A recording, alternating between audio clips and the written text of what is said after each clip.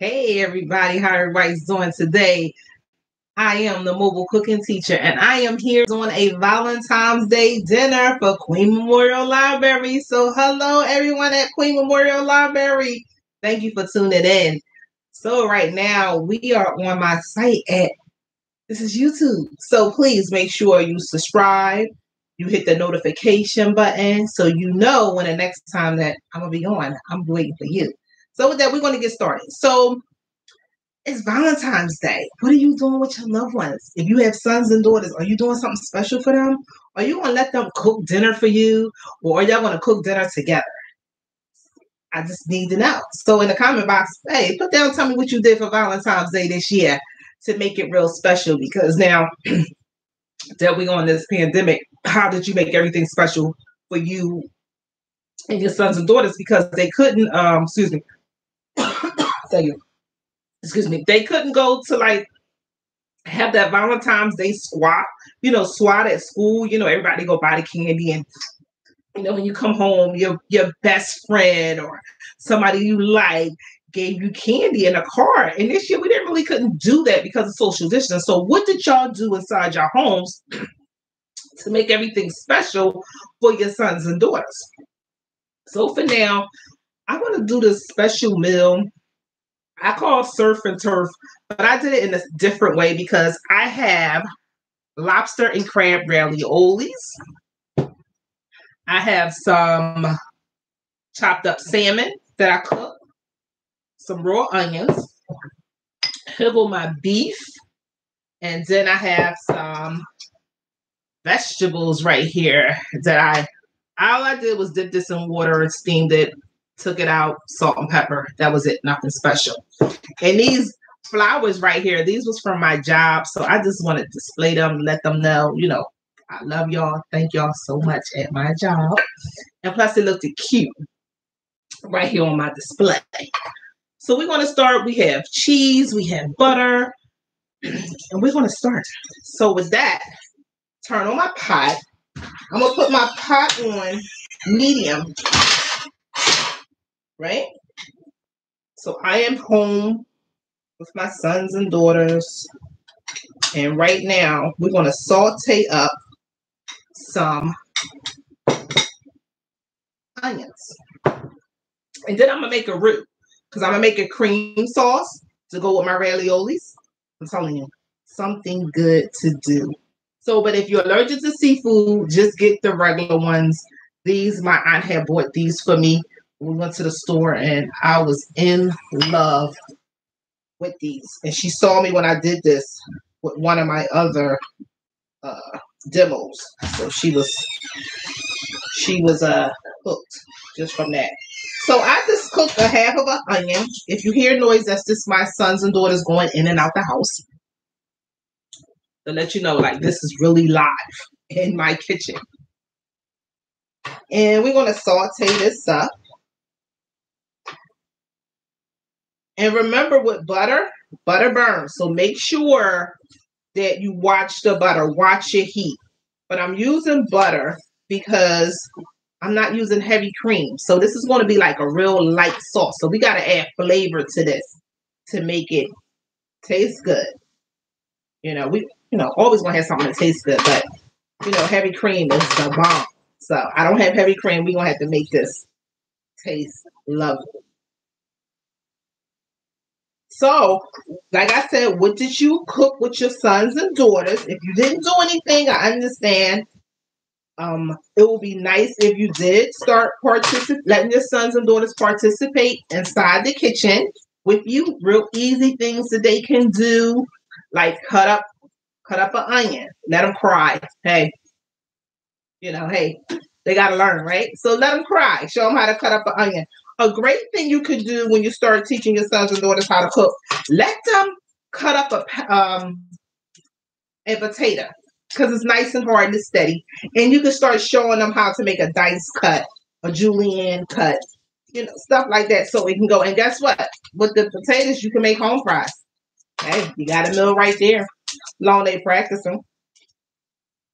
So I have my onions, my house is smelling real good with these onions. So now I'm going to start making my roux. Now everybody know, if you don't know, a roux is just fat. Butter was my fat with flour. That's it. That's all what a roux is. And we want to mix this all around. And we want to let this cook off.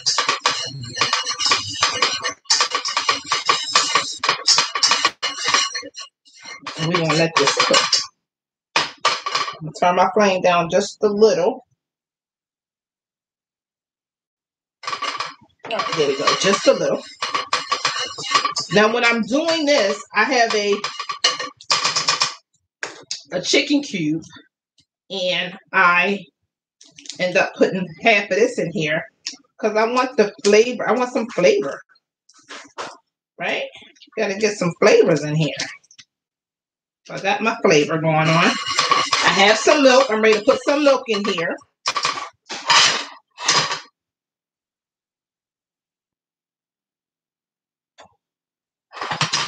I went the wrong way.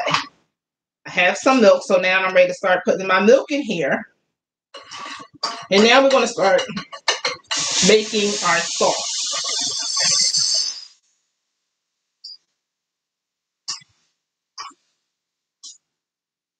So what we're going to do now is start whisking, gotta whisk, start whisking the flour so it can become smooth. And remember that it's gonna thicken up. It's gonna thicken up.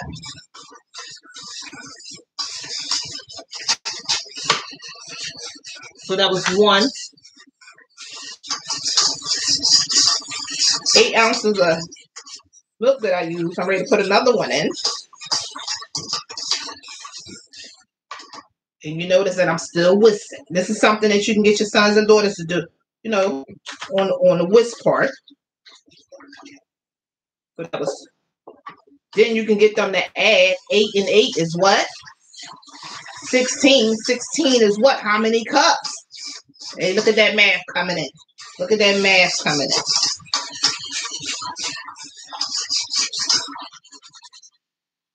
All right. So now, I just want to make sure I got all the lumps out. We're going to let this come to a boil.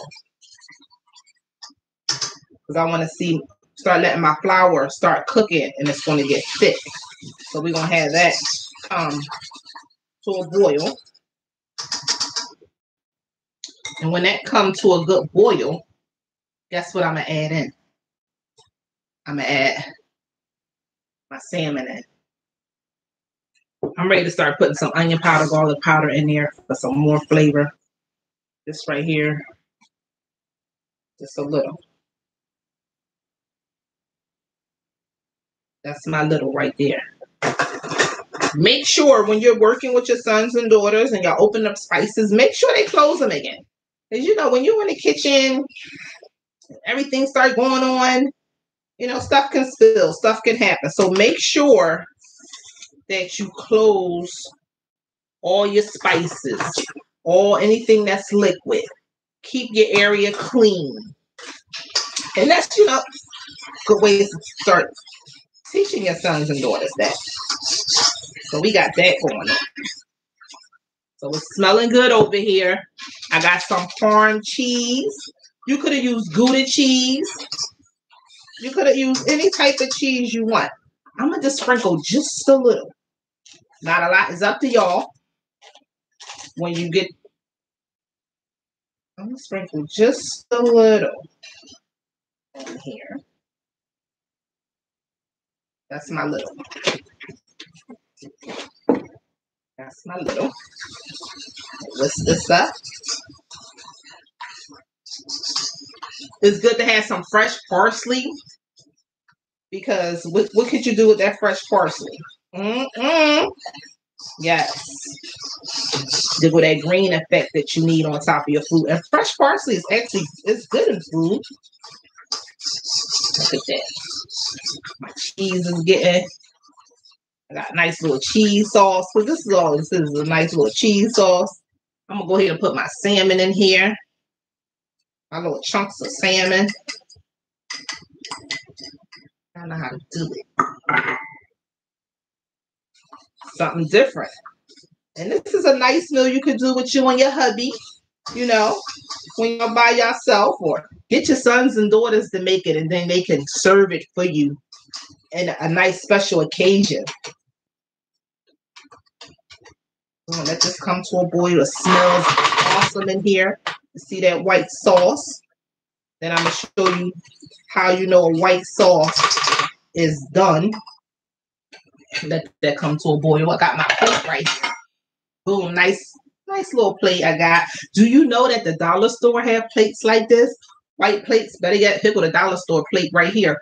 A nice little white plate. You can get fancy. So the next time you go to the dollar store, you and your family, y'all can go and everybody get a white plate. So when you acting like you're dining out with your sons and daughters, let them, you know, act like a waitress and stuff, and just have some fun with them. I bet you they will love that. You know, let them learn how about tips and just get them ready for when we open back up again. They know how to treat the server. They know how to go out and eat dinner because y'all practice at home. Something to think about. So I'm going to try this sauce right here. Let me see if it's done. So I took the back of my spoon, right? It's coated. Nice sauce. Right here you could tell that it's done because look at that. You see the coat? So imagine when if I use heavy cream. Then I could have put another little drop of I'm gonna put some pepper. Just a little. I think my neighbor's gonna love this. Just a little bit of salt.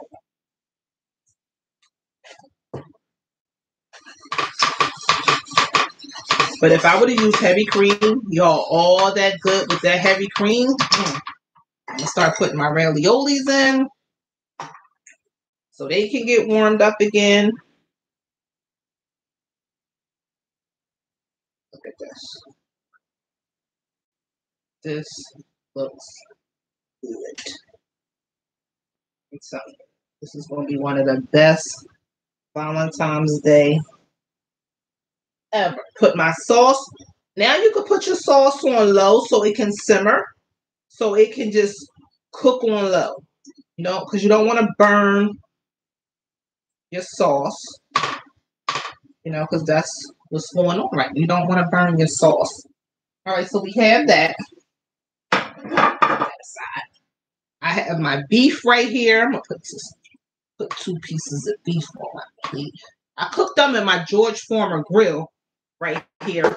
I love it. I got that for Christmas from my daughter. Best thing ever. Like I tell y'all, listen, pull out all your gadgets and start using them. You don't never got to turn on your stove and oven again. I have a toaster oven right here. I don't turn on my oven. For what? What's the use to turn on your oven when you got your toaster oven? Cook everything in that toaster oven. So you don't need to turn on your oven no more. Cinnamon buns. I do so much in it. Macaroni and cheese. I make a cake, make cupcakes, cookies. Listen. So toaster oven done. Pizza. Best way to go. And they got so many of them out here now. Listen. So this is looking good.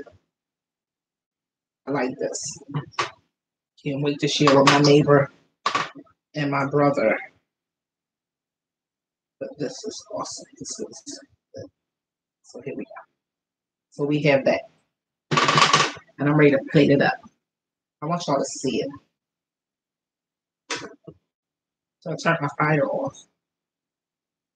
It was off today. I'm going to take a picture and make sure that y'all be able to see it. I have some. It ain't the same. but I have some parsley flakes. It's not the same. It's not as bright. So here we go. I'm gonna put the one lot ravioli on the plate. Number 2. I'm not a plater. 3. I know everybody say everything looks good in 3, so I'm gonna put 3. And another thing, and this is something good you can teach your sons and daughters, how to plate. They can learn how to plate up meals. You know, and guess what? We're done. Look at that. In 15 minutes, we're done. Because half of the stuff is already, you already make. It's already, did up. So really this meal may take maybe 45 minutes because you got to cook the pasta, cut the vegetables, cook the vegetables up, cook the beef, and stuff like that. But here you go. Look at that. Ooh, ooh, ooh, ooh, ooh. So I'm going to take a picture of this and make sure that you know what? I'm going to just do it right in front of y'all. To make sure, let's just do it right in front of y'all. So y'all know that y'all ready to see this picture. Move this out the way. And another thing you can do to finish off the meal, I got this Parm cheese right here. Put some Parm cheese on top. Look at that. Now I'm really going to take a picture now. This looks awesome. This is my dinner for tonight. This is my neighbor dinner for the night. She just don't know that yet. And my brother dinner for tomorrow. So with that, I will talk to y'all later. Thank y'all.